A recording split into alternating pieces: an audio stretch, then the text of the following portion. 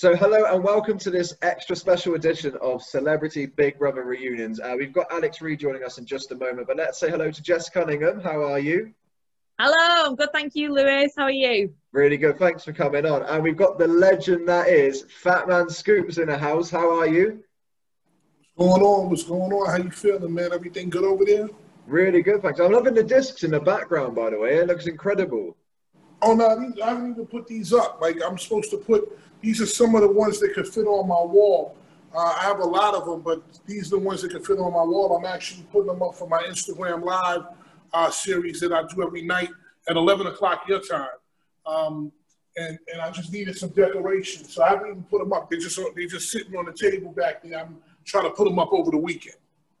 Well, just before we were on air, we actually you guys were speaking about your time in Big Brother, and actually with everything going on at the moment with lockdown, the virus, you kind of said there's some similarities. So going over to you, Jess.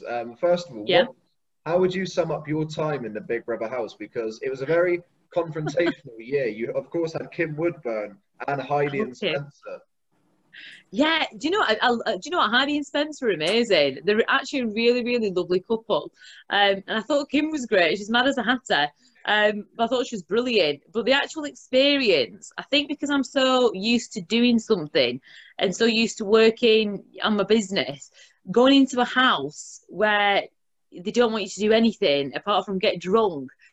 It's just a really weird experience. Like I taught myself how to juggle when I was in there just to try and keep my brain occupied. Well, of course, we knew you before you even went in the house for being on The Apprentice with Lord Sugar. Now, he's quite a tough character to be around. So who was harder to be around, Lord Sugar or Kim? Lord Sugar, definitely. Lord Sugar's really scary. Now, Fatman Scoop, when you went into the house, all of us in the UK, we were a bit surprised that you went on and we were all buzzing that you were just going into the house. So what made you want to take part in the show? I don't know. I was supposed to do it like for 3 years, and I was working so much. I never got an opportunity. I went out to LA for the casting like twice, you know, because I was out there one time doing something, and the other time they were like, "Oh, you out here? Just come on out." I just thought I wanted to challenge myself. And, you know, part of challenging yourself is doing things that you've never done before. And that's actually why I did it. It was no other real reason behind it, but that I wanted to see if I could stay in that house and do it.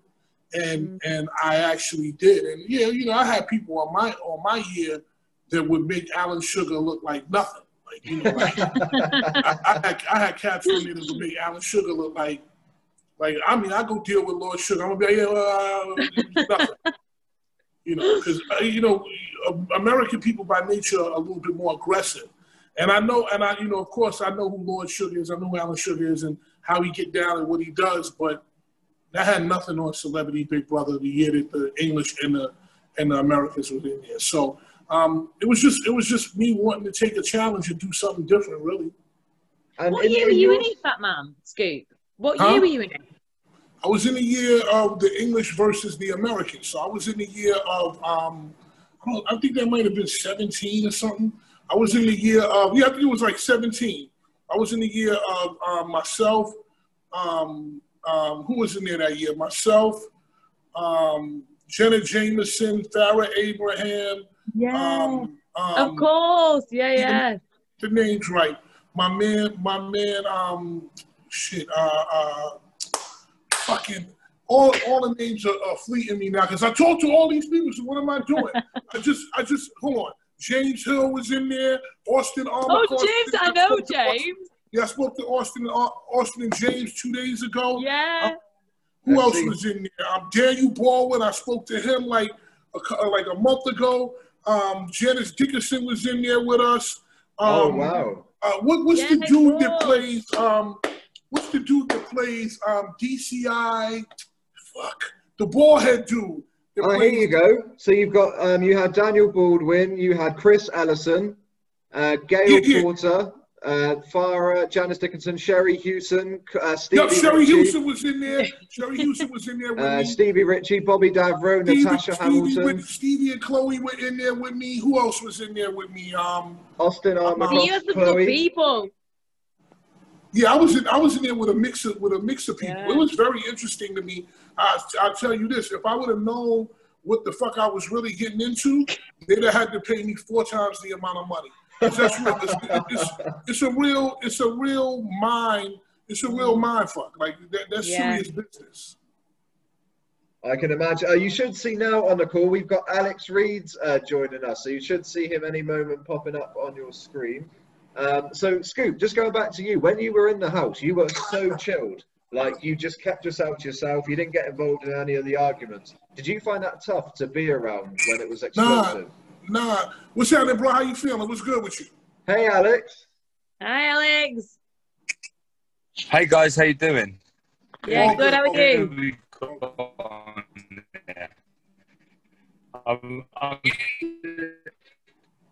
We got some signal issues there. We're struggling to hear you. He sounds like he's on the space I'm shuttle. doing this from my mobile, so I've only got We've got Google as well. There we go. That should load in. How are we doing, boys and girls? Can you hear us? I can hear you. Perfect. So, Alex, we just asked everybody else about, obviously, Celebrity Big Brother. Now, of course, you won the show. You were in there with some big names like Vinnie Jones. What made you actually want to take part in the show, and what was your experience like? I never wanted to do the show, to tell you the truth. The last thing I wanted to do was be famous for being famous. And but I got like a mind coach for my sports, for my fights. At the time, my name was Mud. I was like this shit on your shoe. And my mind coach said to me, like, I said, I don't want to go in there and do this. So look, you don't do it to like win the show. Do it to win people over. So people see the real you. I had such bad PR, and it was a PR move because I was so hated. And I thought if I show people the real me, I win. Not in the show, but in life. Yeah. And yeah, I did. I won the show ever in history from 41 odds. You won a very good year. Must have done something right. Yeah. Very I good made some of my year mates to a lot win of money. And I wish I would have placed a bet that year. I wish I had. I made some of my mates a lot of money. Yeah. So, 41 odds, Jesus. Jess, going back to you, Yeah. what stands out as one of your highlights and funniest moments? So when you think about your experience, what did you find the funniest during your time in the house? Do you know what? I think I blocked a lot of it out. Probably Kim, actually. Like, Kim was just absolutely mental. But I thought she was brilliant. Like, some of the stuff she used to come out with, or like, I'll tell you one thing, she'd literally, when you talk to her, you'd know you'd have to commit like 45 minutes because she'd just keep you there. But once she kept me there, and as she's talking, I fell asleep. So that was it. But it was just really, it's just an experience that I've never, ever been used to because I've got such a busy life with kids and with everything. Just going in there and it just being quiet and I don't know, it was just a really weird, and it's a complete mind fuck because you're constantly thinking, you're like, well, what are they showing? What they're not showing? And it's just a real, and back then as well, I think after The Apprentice, I think I went on TV because I felt like I needed some form of validation. And when I went into that house, I still needed that. Whereas coming out of it, and like what you said, Alex, so I'm actually a mindset coach and a life coach. So all of the work that I've done on myself I've validated myself. And now I just don't, it's like I was a different person. It's so far removed from who I am. It's weird. What was great about you answer. I mean, you were talking about Kim, and obviously you two, it was heated to start with, but then you had this kind of friendship that came out of nowhere. And of course, Kim had a kind of phrases like gang-handed, chicken-livered shit. So whatever else she came out with, it was just comedy gold. So did you guys ever go to the Ivy like she promised? No, we didn't. To be fair though, I went so she's quite big in the gay community. So when she came to Sheffield, we went to this club together, and I've never seen anything like it. Literally, she must have had like 200-300 men just queuing up to want to get pictures with her. And to say she's like 70 odd, she's like jazzing, she's dancing. She was up till about 3 a.m. Absolutely love that. Scoop, what I wanted to ask you, because being American and coming onto a show like Big Brother, did you have any idea about the show? Had you watched any episodes before? Yeah, I had a little idea of the show. I watched a couple of episodes, so I kind of understood what it was going to be. I did not know to what level it was going to be, and I didn't know the mind games that they play with you. See, you know, when they cast Celebrity Big Brother, they have roles and slots, so they know who they're going to kind of get. They know who the person that's going to be the peacemaker is. They know who the person that's going to be the asshole is. They know everything about what they're going to do before they put you in it. And you know, I knew a little bit about it. And you know, before you go into the thing, I'm sure Alex and Jess could tell you, you're sequestered in a room, which is now quarantine. You know, you're sequestered in a room, and the guy comes around, the psychiatrist, and he says, you know, you all right, you cool, whatever, you ready to go, and this is maybe about 15, 20 minutes before you go in, and I said, yeah, I'm ready, I'm good, I'm cool. I said, listen, man, is there anything I need to know going in? He said, yo, man, just be yourself and be cool, you know, be good. And I said, you sure, man? I said, you know, I want some tips and pointers. He said, you're one of the first people who asked me, you know, about tips and pointers and stuff. And I said, because I want to know. I said, well, are there any assholes coming in there? He said, multiple. and I was like, okay, all right, cool. He said, multiple assholes going to be in there with you. And I just followed that. I was myself. So all the things that happened to me, good and bad, were all a result of who I am as a person. You understand where I'm coming from? Good things happen, really good things happen, and really bad things happen, all because I am the person I am. And I didn't change from that. I didn't waver from that at all. Now, with Alex, with you, it was the final series on Channel 4, you know, that you were on. And of course, there were some huge names. You had Cisco, Stephanie Beacham, of course, Vinnie Jones. Who did you connect with the most in the house? Base Hunter, Jonas Saltberg. I was still friendly with him. But let's go back. I want to go back to what you just said about that they put you in with people that you might potentially have a bust up with. Well, there was a story in the paper about me and Dane Bowers, because he is obviously my ex-wife's ex-partner. I'm totally cool. I've got no ego like that. But we had literally had a bust up 2 days before. And I had to meet him, a proper bust up. He threatened me. He threatened me with gangsters and said he was going to kick my ass. Wow. And at the end of the party, and we had a little bit of a punch up. And I had to meet with the producers and say it was all cool. And it was all cool. Coming to the Big Brother house with black eyes. And I felt terrible because I'm a professional. But I mean, it was a very, I'm not a violent person at all, but when someone threatens your life and is drunk, my point is, listen, I actually detest violence, and but we were fine in there.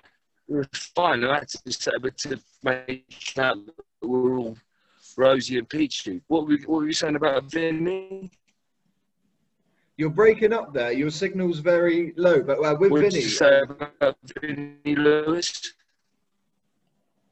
Vinny. Yeah, we're losing you there, Alex. Can you hear me? Unfortunately, hopefully we can get you back in just a moment. You can hear me, can you? So, Jess. Yeah. First of all, congratulations. You're going to have another baby. You must be really excited. Do you know? Oh, I can't hear you. I'll go back in a second. I think Alex is coming back on in just a moment.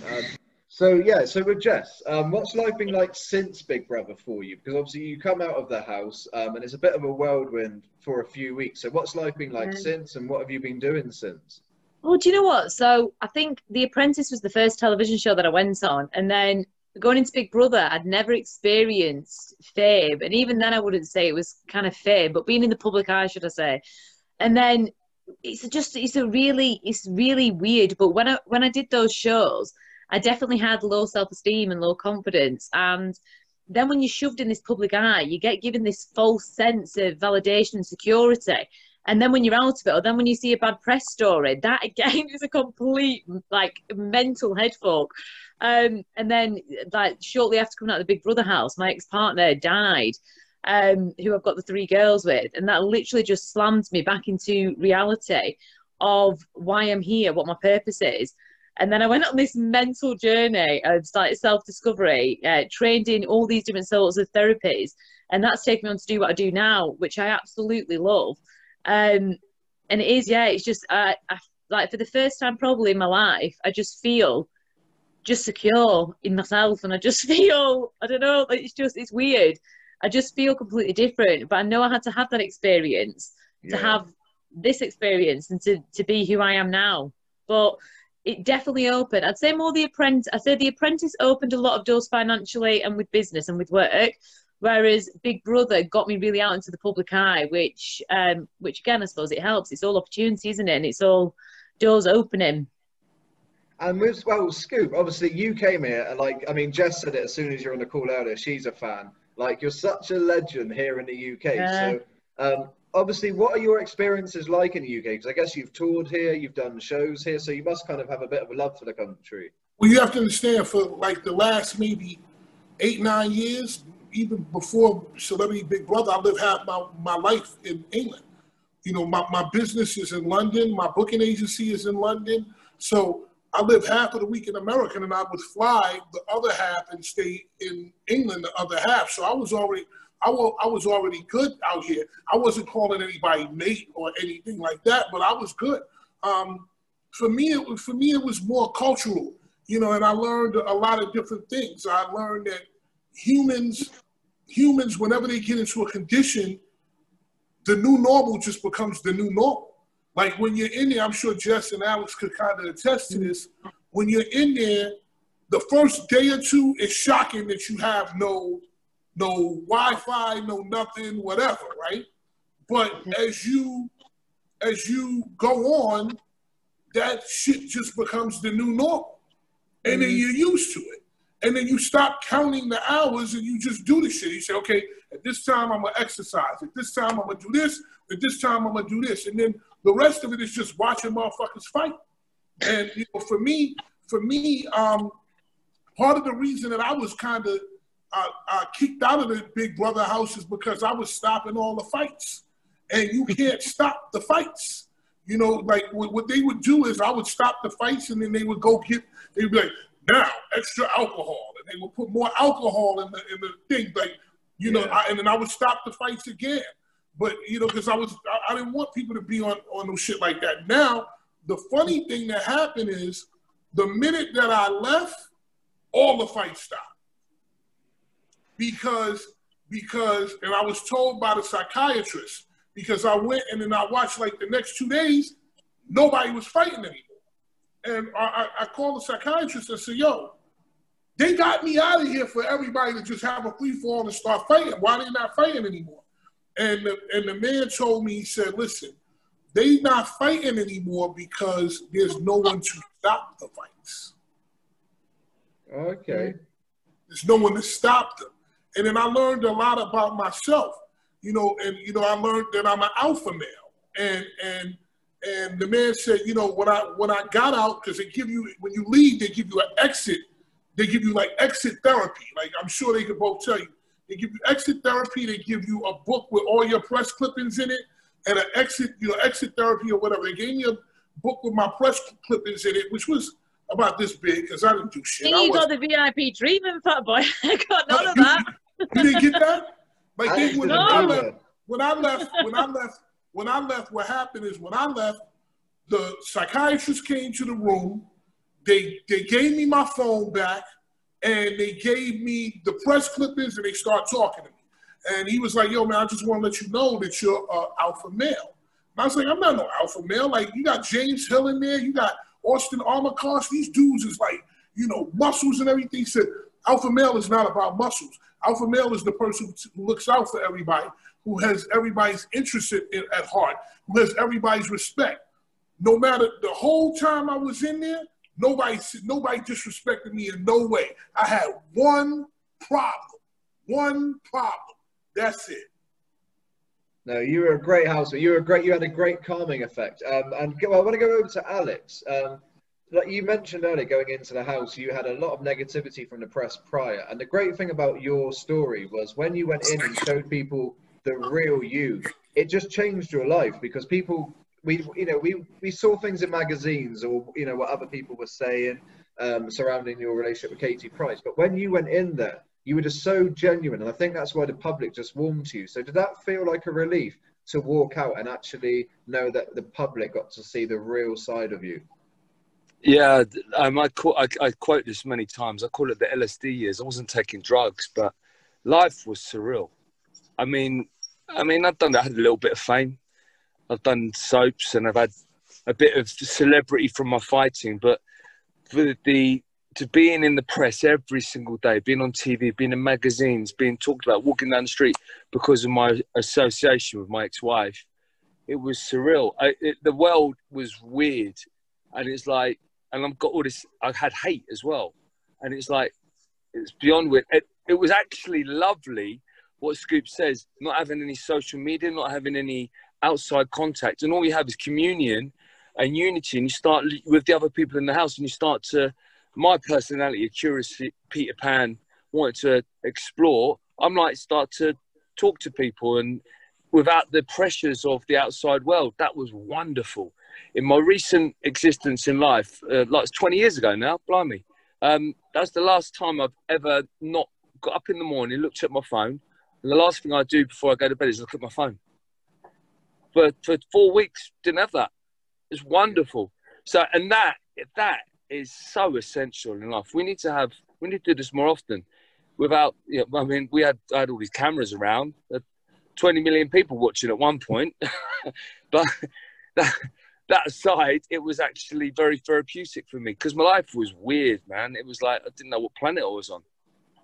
I mean, well, one person you were in there with, and it was a moment I'd always remember, which is when Vinnie Jones was announced to be going in the house. No one could believe it. You just wouldn't expect him to go in there. And he went in, cheered, loved, but there were times where the public felt sorry for you in regards to his behaviour towards you. Now, I know you were very supportive after the house, and, you had no animosity with Vinnie. Do you think it's a case of we just saw a little clip of a 24-hour day and we didn't see the kind of the full... Listen, everybody, we can all be ourselves. You, me, everybody. We all have moments where we say something stupid and dickish, and we regret it.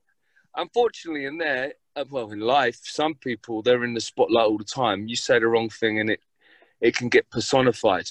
So that's the beauty of it. And you're being purposely put in there with people to bring out those scenarios. So look, he said some stupid stuff. I mean, like he's talking about he's the people's champion and he's got an $800 pair of socks. And I said to him, mate, come on. And he was trying to be the tough guy with me a few times. And I'm like, all right, okay, you can be the tough guy. It's not a problem. But then one day I switched because he was being so rude to me. And I oh, come on, man. And he backed down. And I thought, you're a bully. You're a bully. But then after that, he was actually all right, so... Yeah. That's people, though. I mean, I don't hold any grudges. I actually quite like him. Well, next up, I want to ask everybody what their upcoming projects are, things that you've been working on.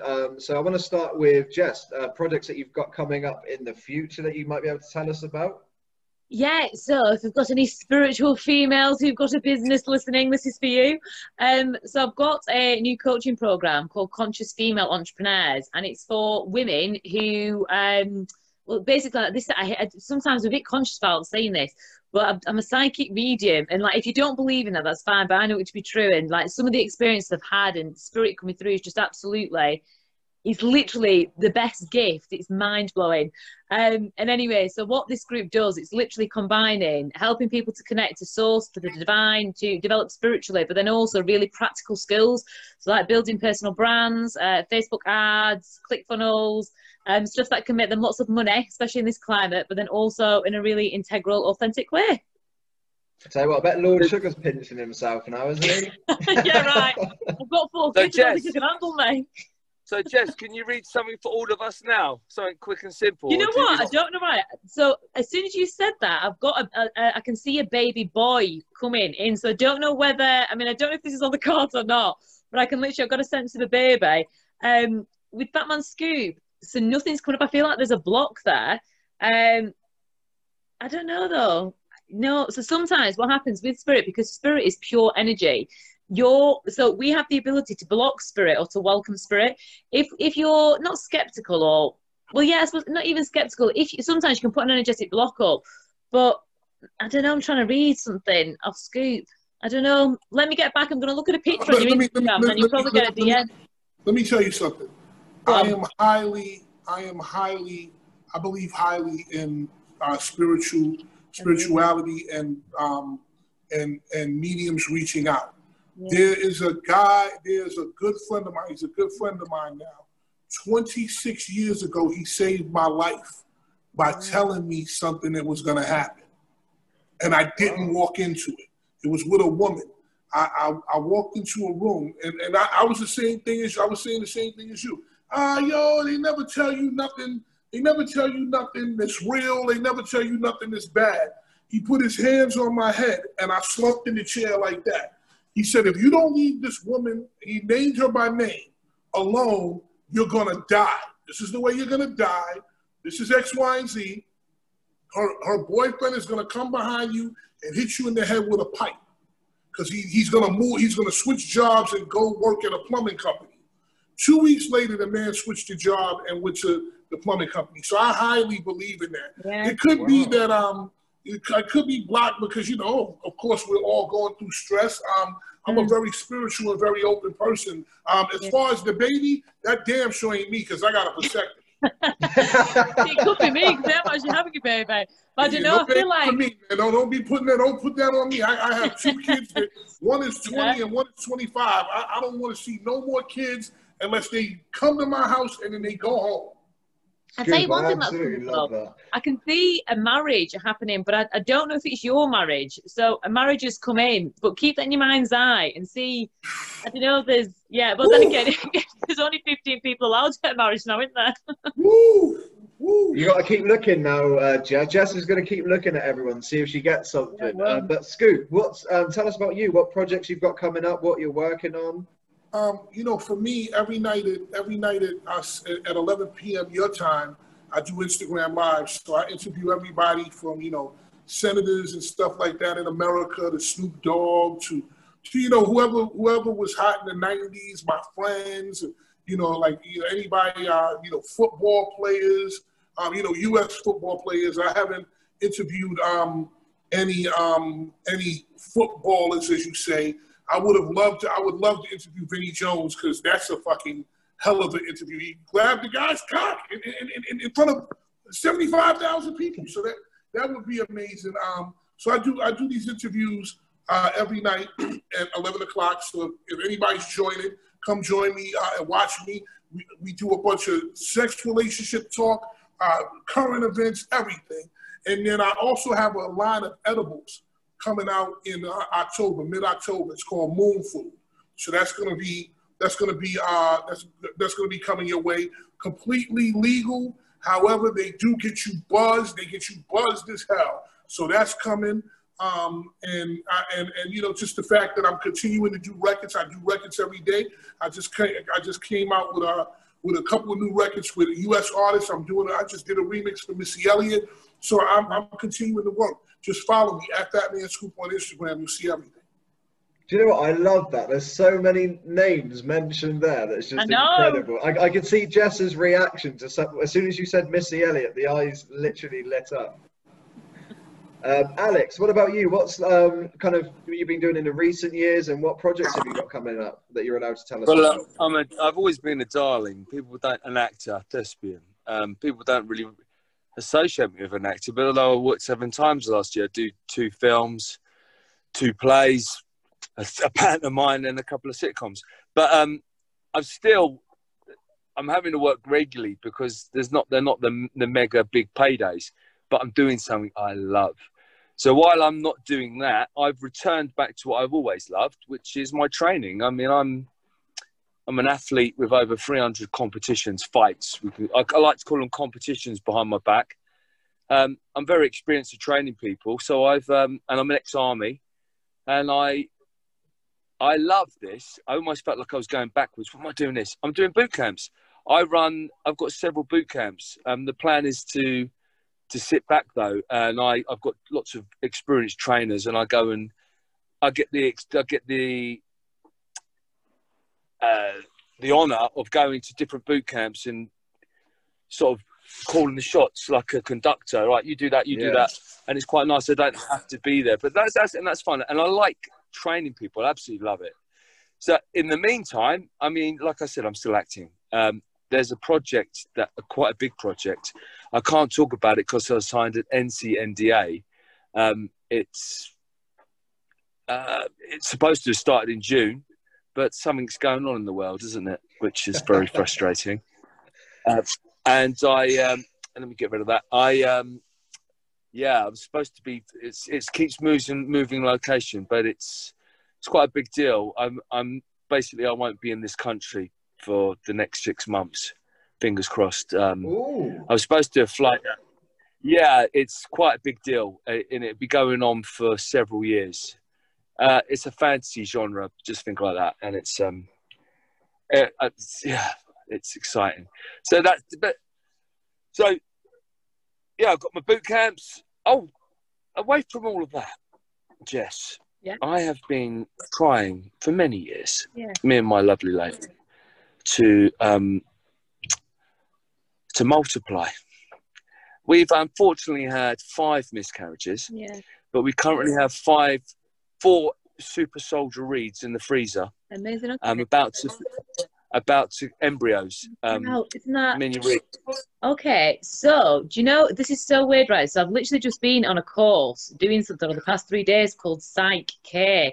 And what it is, if you've got any beliefs around the implantation, maybe, oh, it's not going to work or anything like that, you can remove that belief. And if you believe in energy, once you remove that belief, we can then install a new belief, and it's pretty instant.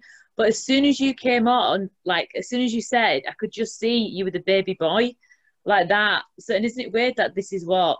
But you can do afterwards. I'll get my number off Lewis, and I'll send you some stuff that you can do with the belief stuff. Like this is literally the work I do has changed my life. So I'm a practitioner in something called matrix reimprinting, and then now Psych Care. But it's absolutely, if you've got any goals, if you've got any anxiety, any panic, any worry, it literally eliminates it. It's like nothing I've ever experienced. And I've had childhood trauma, but through using this, it's just completely changed my life, like massively, from a belief point of view as well. That's good. I do believe in that. Like I said, I've had mind coaches. I've done all that stuff for many, many years. I've achieved everything I've wanted, and I've also brought in all the crap as well. Yeah. Because where your energy, where you think, you bring it. So if you're thinking negative stuff, guess what? Life can be shitty. I understand about vibration, all that stuff, and that sounds great. Yeah, I'm fascinated, especially with it's not being the right time. That's why we've had 5 miscarriages, unfortunately. But I'm not sad because I totally 100% believe mini Reid's coming. Well, yeah, I do, and isn't it weird as well? Like but I do think a baby boy. And I feel, okay, so 18 months has just come in. So I don't know whether you will have a baby in 18 months or whether that's when it will happen. But 18 months, oh no. Okay, October, but I feel like it's next October. I'll be stalking your Instagram and I'm like, is he pregnant yet? Are they having the baby? Oh, hang on, I'm just going to, sorry guys. Well, I mean, I believe that. I believe that. I totally believe that. And, I was going to say, doing these reunions, I've never had so many spiritual, like-minded people. It's actually incredible to see how every single one of you are so spiritual and feel energy. It's quite nice to see today. You know, I think though, I honestly feel like there's around 80% of people who are spiritual and believe in this. But as a society, if you're spiritual, because we've been suppressed and because of everything that's on the TV, the media, you're classed as woo-woo, you're classed as a mentalist. When really, like spirituality and the divine, and when you connect, you have the most profound experiences, but you have to experience it. I don't know if I agree with that. I think there's a paradigm shift. I think people are waking up now. I agree with that. there's what we call critical mass. When enough people get it, everybody gets it. It's the 100 monkey syndrome. When everybody's starting to wake up. I mean, what's going on in the world right now with this COVID. I mean, people are like, there's a lot of people who aren't just taking it. They're like, I'm one of them. I'm on social media. I'm like, you need to check out the NHS statistics. Yeah, you have to tell me about that. It's all the time. You're gonna have a baby, so you're gonna be good, bro. You're gonna have a baby. That's what you've been looking for. I mean, I have two, so I understand. How old are yours? Mine is 20. One is 25, and one is 20.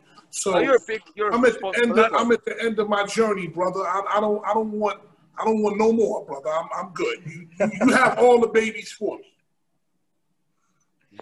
Oh, amazing. What about you, Lewis? No babies, just a dog. Yeah, no, don't think I'll have any. But thank you so much, genuinely, all Where of do you. you live? Where do you live? I live in the New York, New Jersey metro area. I live in New Jersey. Lovely. I used to live in New York, but I got out of New York years ago because I like to be away from people. And I'm actually moving to Pennsylvania, which is further away from New York City. I don't want nothing to do with that shit, man. Like, it's crazy out here. It's crazy. How you find it? How are you finding it with the COVID? I mean, I don't know. You know, it's like in Man, London. 50 people